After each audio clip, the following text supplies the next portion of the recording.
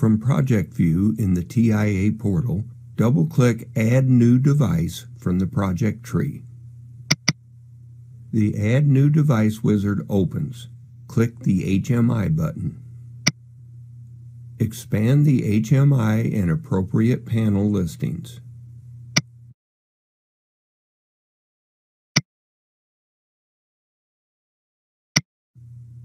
And select the part number and version that matches the actual hardware to be inserted.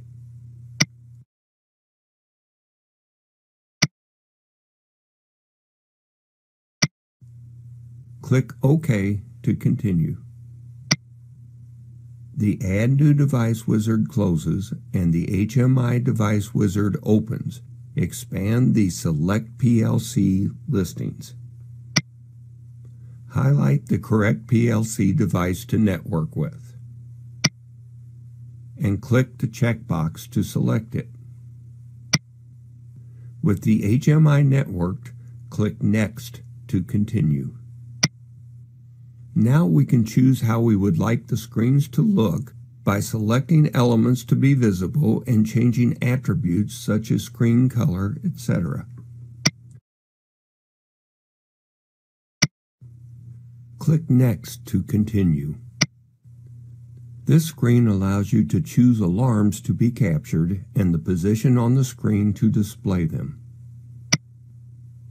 Screen navigation sets up screen hierarchy and allows you to add, delete, and rename screens as required.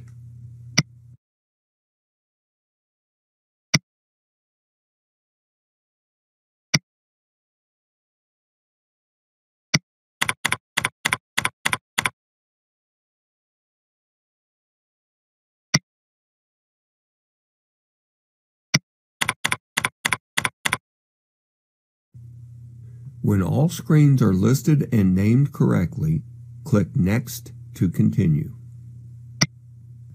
Here we can select the system screens we would like accessible on the HMI.